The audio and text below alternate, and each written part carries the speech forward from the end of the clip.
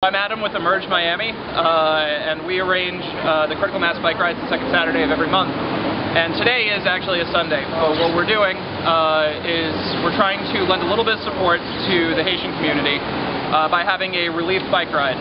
So we've invited all of our riders to come out today. We're going to ride into Little Haiti and go to a bunch of different shops, locally owned independent places, in order to buy supplies that we can then take to the local fire precinct station and donate for relief efforts. And at the same time, by shopping at these different stores, we can be pumping some money back into the community to independent vendors so that they can help out their families back home.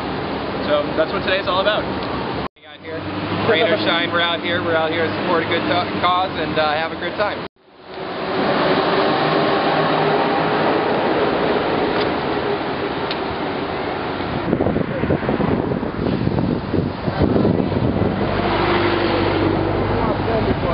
No, I don't mean to pet you, but you can feel it. Medicine, batteries, flashlights, and anything that's not perishable. Some pannier space if you don't have any bags with you, as well as the crate.